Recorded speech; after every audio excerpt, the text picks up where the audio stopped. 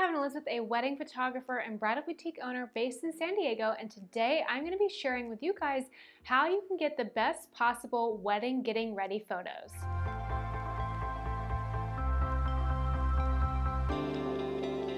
If you're not sure what the heck a getting ready photo is, it is the set of photos that are taken the morning of your wedding before you do your first look, your ceremony, basically any other part of your wedding day. So it's all the photos that get taken while you're getting ready. And a lot of people think, well, I don't want getting ready photos, but I really highly recommend that you get some, and there's a good reason for that, and that is because your photographer usually does like to have a little bit of warm-up photos, and it is a good time to give your photographer to shoot all of your detail photos, like your shoes, your jewelry, your dress, your wedding invitations, things like that. So it's a nice time to give your photographer to do all of those photos, and it's really lovely to have photos of you getting into your dress and bonding with your bridesmaids or your groomsmen, whoever you have with you. So it's just really nice to have some getting ready photos, but I'm willing to bet if you're watching this video that you do already care about getting ready photos. So let's go ahead and jump right in. The first thing that you need to do to have the best getting ready photos is ensure that your photographer has the best possible timeline. So you want to make sure that you are giving your photographer all the time that they are asking that they need for shooting the best possible getting ready photos.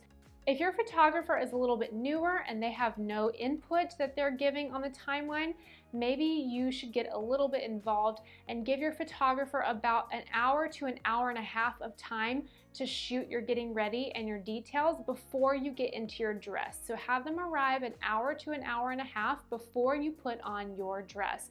That is what I would recommend. I usually request an hour and a half because I am really all about my detail photos and I want lots of time to do that. I also want time to take pictures of the bride and her bridesmaids in their robes or their pajamas, and I want padding. I love lots of padding in case things run late, like makeup and hair, things like that.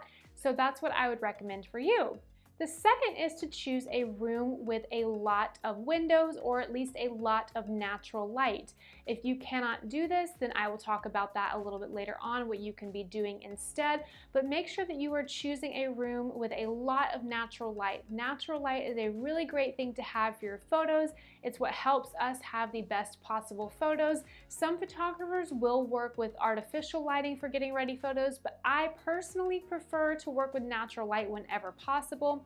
And then the next thing that you're going to want to look for is a hotel room with walls that are lighter, unless you want more moody photos, in which case you could choose a hotel that has walls that are darker. Another tip is to choose a hotel that doesn't have a lot of crazy artwork and distracting things on the walls. If it does, make sure that they're removable and they can be taken down. That's another tip that I have for you guys. And then another thing that I would definitely recommend is if you can't get a space like this, make sure that you take your zipping up for your dress photos. Take those zipping up photos outside if possible. So go put your dress on so that you're covered up and decent, and then walk outside somewhere and then take those photos outside. So that is what I will do a lot of the time. Even if the room is decent, but we have access to go outside, I will walk my bride and the people who she's taking those photos with outside and finish those photos outside, so we've got plenty of natural light and beautiful outdoor backgrounds to take those photos in. So I really love doing that for a variety of photos and beautiful light. I briefly interrupt this video to tell you guys about my book, A Bride's Guide to a Picture Perfect Wedding. If you do not have this book yet, it is perfect to gift yourselves to learn a little bit more about how you can give your photographer the perfect canvas to work with for your wedding day to ensure you have a picture perfect wedding. Link down below in the description to learn more about the book and purchase it from Amazon. If you are international, you can purchase it from Etsy, which is also linked down below. There is also a Kindle version available, and now we will get back to the video. My next tip is to keep your getting ready room clean throughout the wedding day, or at least clean it up before your photographer arrives. Not all photographers keep an eye out for keeping the room clean. So if you have especially a newer photographer or a photographer who doesn't pay attention to this kind of detail, you might end up with photos with water bottles in the background, or trash, or just food everywhere, or even distracting artwork in the background, or phones on the table. So make sure that you keep your room clean just in case your your photographer doesn't pay attention, or just clean it up and your photographer will appreciate that they don't have to spend valuable photo time cleaning and it's already cleaned up for them, and they can just spend all of that time photographing instead of cleaning up after you and your bridesmaids or groomsmen.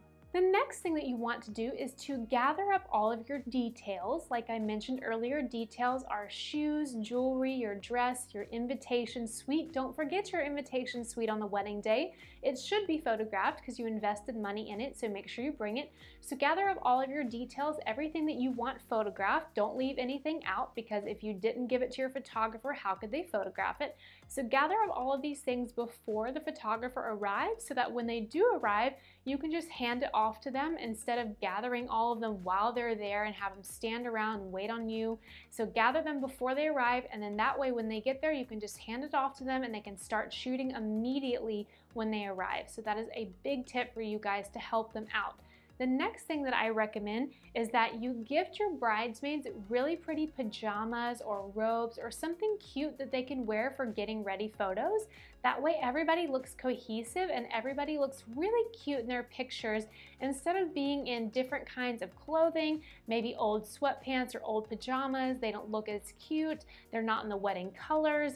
If this isn't something that you value, obviously this tip isn't very important for you, but if you really want these getting ready photos to look as cute as possible and as beautiful as possible, then this is a tip for you, and it can really serve as a really great gift for your bridesmaids.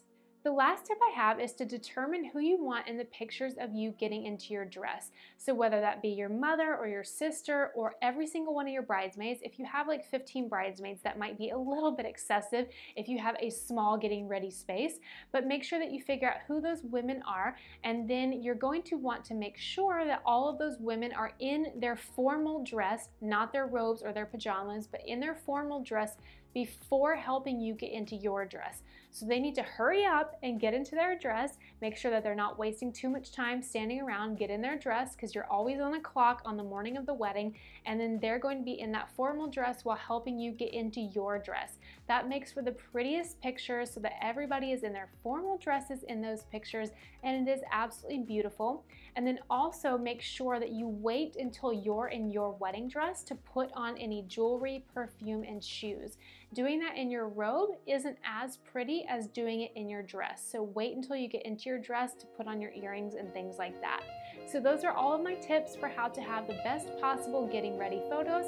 Comment down below which one was your favorite and most useful tip. Be sure to subscribe if you are not already subscribed, and I will see you guys next week. Bye!